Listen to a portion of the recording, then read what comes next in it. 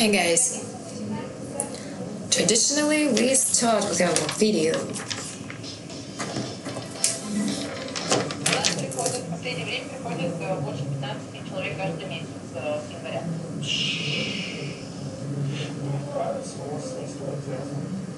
Я работал на платформе ребят. Очень классно.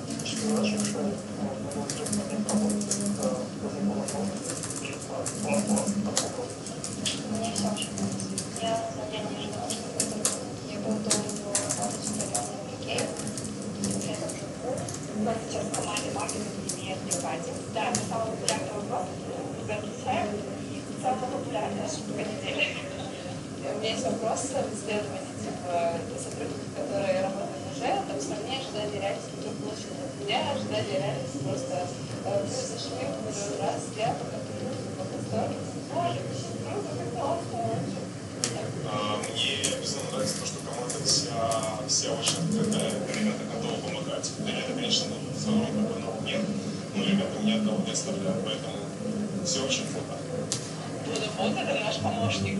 Он может ответить на любой вопрос. Если вы что-то знаете, нужно написать Dodo-боту абсолютно все. Книга, отпуск, хозяин, agile.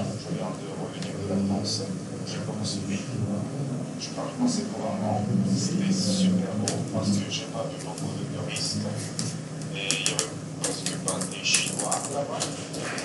Je vous conseille d'aller à Montpellier, c'est super, merci.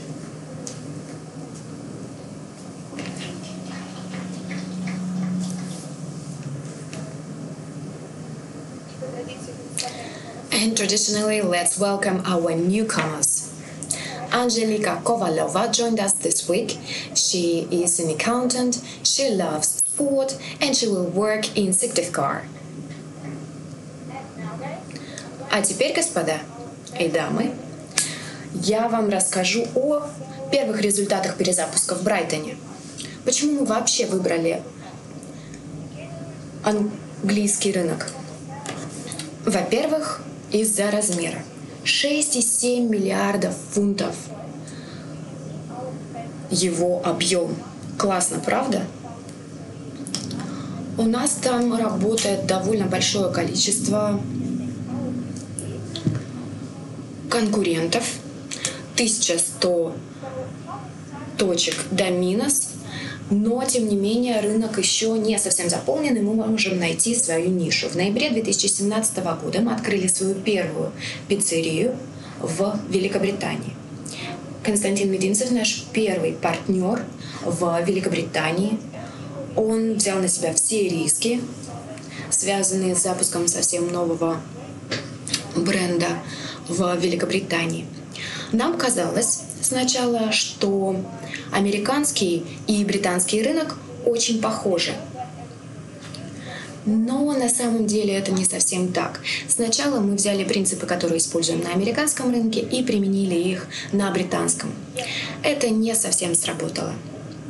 Смотрите, через год после того, как мы запустились в в Великобритании наши продажи начали падать. И мы поняли, что нам нужно уделить большее внимание маркетингу. 1 марта 2019 года мы начали перезапуск в Великобритании. Провели множество опросов, исследовали рынок, исследовали наших клиентов. И поняли, что для наших клиентов важно следующее. Мы поняли, что нам не хватает хороших предложений для наших клиентов. Мы не предоставляем бесплатный чесночный соус, что делают наши конкуренты. Скорость наша также не слишком высока. То же самое касается и других пунктов. Что мы сделали? Мы решили, что нам нужно доработать меню, обновить команду, улучшить наше мобильное приложение, ввести некоторые изменения на сайте и запустить новую маркетинговую стратегию, которая поможет привлечь новых клиентов. Сначала мы поняли, что многие маркетинговые инструменты очень дорогие. И не все из них приносят большую пользу. Поэтому мы решили, что нам нужно применить собственный индивидуальный подход или вообще ничего не делать. Мы решили применить наш индивидуальный подход к раздаче листовок, например.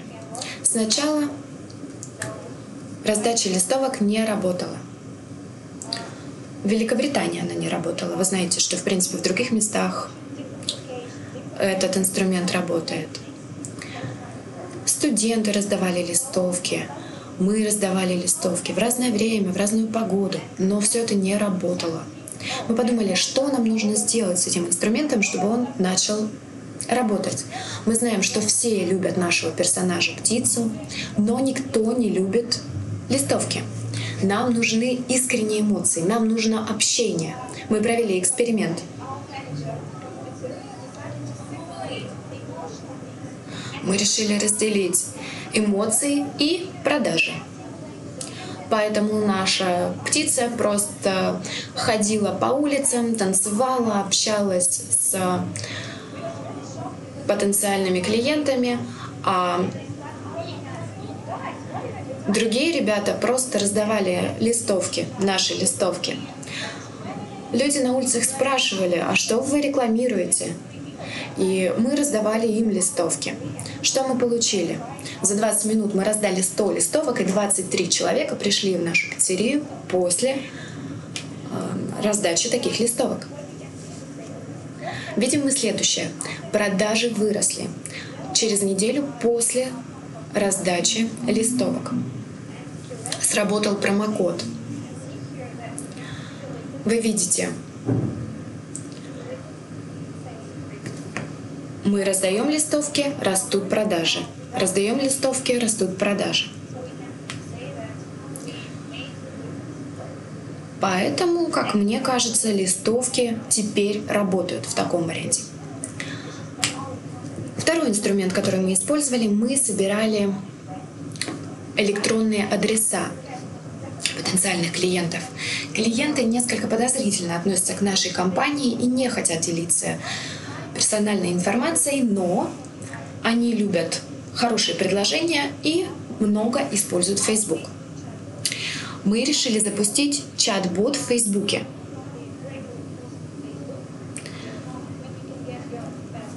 Этот чат-бот позволяет перейти с постов в Facebook и получить лучшее предложение. Что получилось?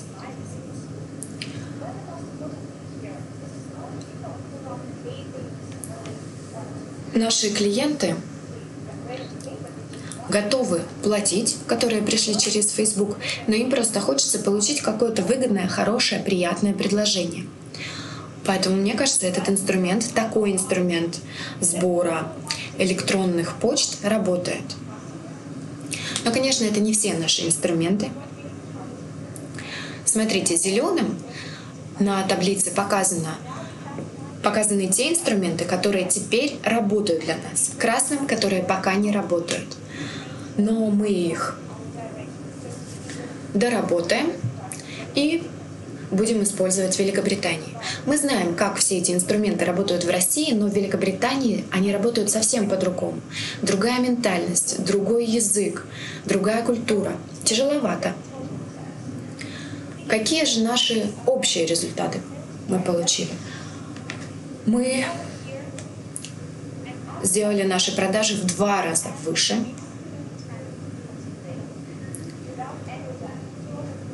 Видите, в течение нескольких недель мы не получали никаких результатов.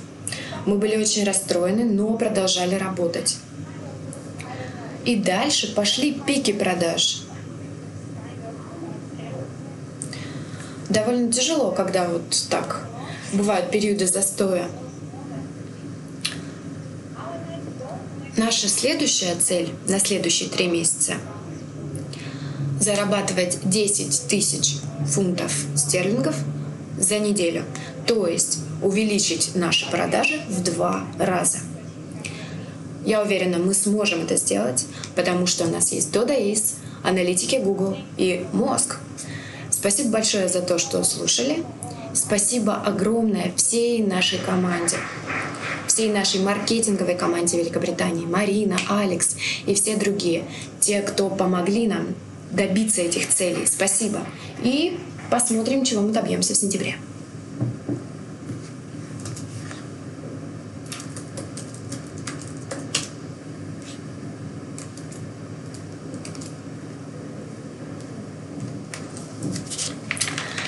Hi guys, my name is Svetlana Voroshilova. Do you hear me well? Hi guys, my name is Svetlana Voroshilova. I develop dough production centers, facilities. These are strategic facilities in our system. They produce dough.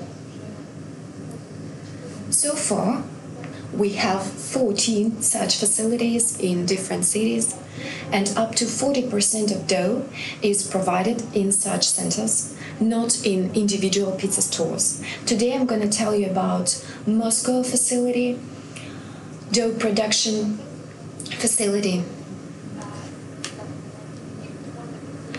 Processes are pretty much the same as in pizza stores. We receive dough, measure ingredients, knead dough, divide it into pieces, round them. We have rounders then. Then they are placed on trays, cooled in fridge, and go to pizza stores. Quality control is carried out through the entire chain. We audit and check each dough set, and we carry out input control. We provide input control and output control. So far, Moscow facility provides dough for 100 pizza stores within 300 kilometers from Moscow. You can see here that dough production is constantly growing. So far, our production capacities are used for over 80%. And on peaks, you see here March 8th, New Year, Pizza Day. Our production capacity is used for 150%. So on peak days, production started at 7 a.m. and finished at 10 p.m. And next day, our employees had to come at 7 a.m. again. So risks are high. And we depend too much on the human factor.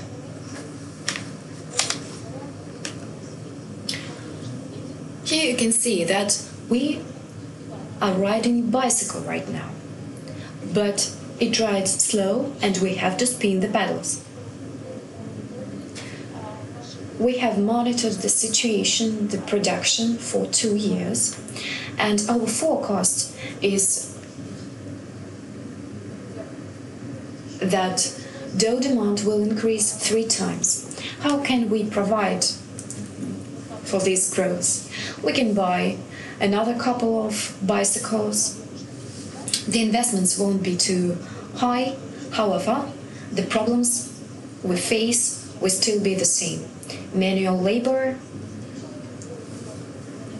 So far we have 20 employees. We have to hire 3 times more. We will have 60 employees. We will need more space. So this is not exactly the efficient way to solve the problem. We decided to follow another way and make our processes automated. So we need to create a car, an automobile. Indeed, our investments will be higher, but we will have consistent quality and we will produce as much dough as we want right now. But we have to choose the right car, the right automobile. Not every car fits for our cross-country terrain. Our dough is not just a bread dough, it is more chilled and its storage life should be up to 6 days. So we studied the production market. We went to different cities. We went to Russia, Germany, the Netherlands, France, Italy. We took our trays with us.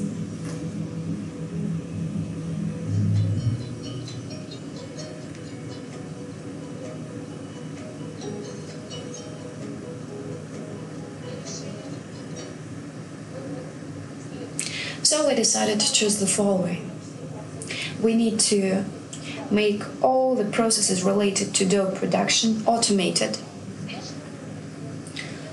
Weighing ingredients, kneading dough, dividing dough, rounding dough, and automated cleaning and drying of trays that will move along the line to our dough balls.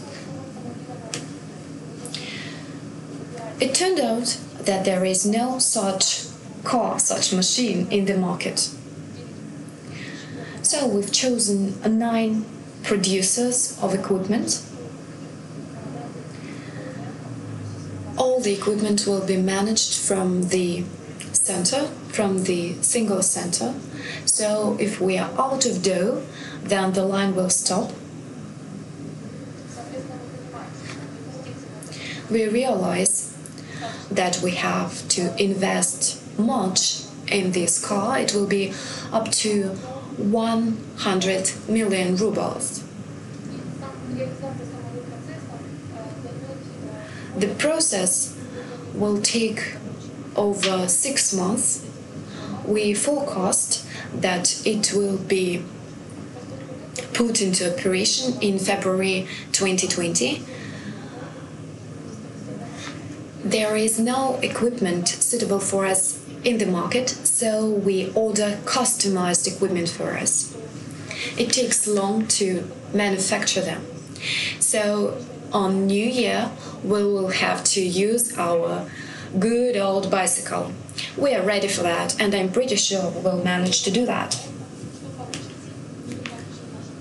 After we put new equipment into operation, we will be able to increase our dough production volume 3 times. We will have consistent, high quality of our product. Human factor will not influence that. And the unit cost of 1 kilo of dough will decrease. So far, it is 10 rubles, but when the new system will be put into operation, it will cost 2.5 rubles. I'm saying about unit cost x ingredients. However, the automatization is not full without automated so-called hands, robots who will put the balls into trays. It will be our next step. These investments will pay off in 24 months after the system will be put into operation. So it's a good option for us. This way we can provide dough to more pizza stores.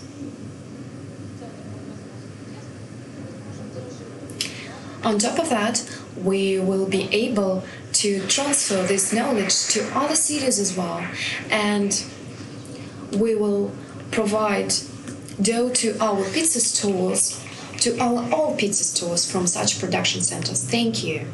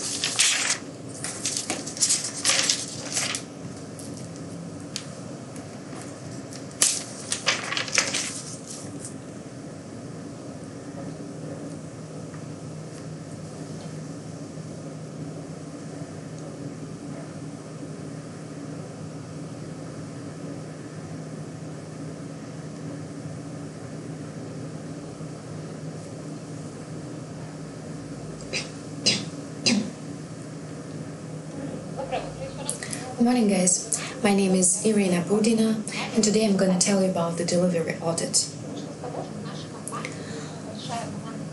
In our company, we have a large team of quality control. Our goal is to help our partners in producing high quality and good product.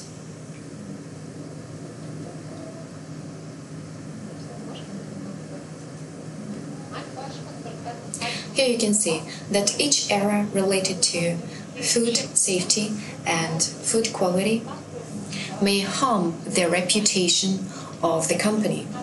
We don't want to have the same situation as you can see in the video as our partners in the market had. November last year, we received complaints from our partners. Those partners used dough produced in our production facility. They said that this dough doesn't live up to the expiry date. Dough is our main ingredient.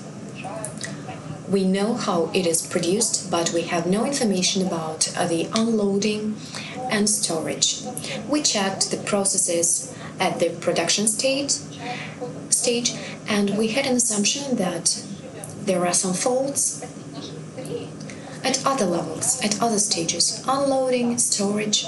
So we carried out an audit in our pizza stores and checked how the employees unload the dough and frozen products.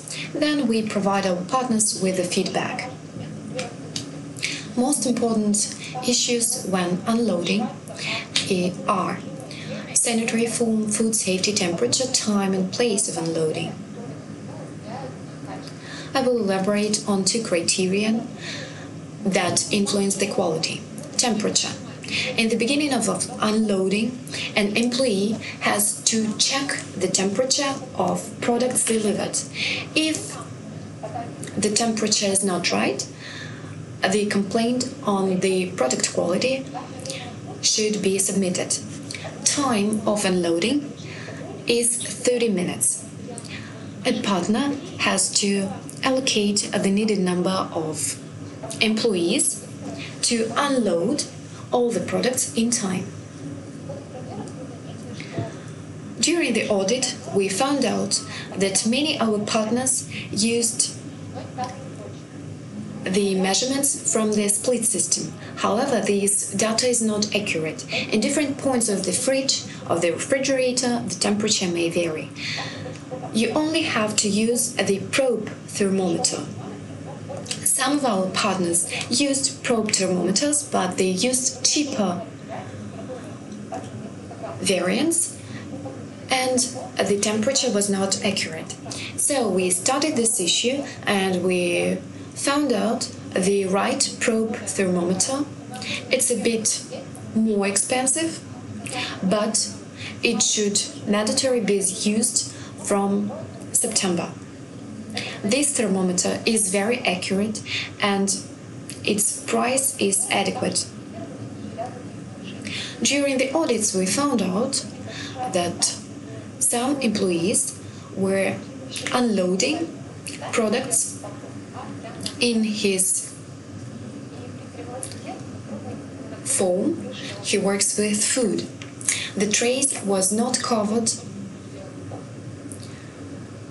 What do you think? How many audits we had from the beginning of the year? Over 20 audits. However, we revealed errors in each of them. Thanks to the audits, we found out the errors and focused on the elimination. The number of complaints has decreased. And now we know that when we have complaints about the quality of products, we have to check all the stages, not only the production stage, but also logistics and delivery. I call all our partners to pay specific attention to the unloading process in your pizza stores, and from our side we will contribute to the improvement of this situation. Thank you.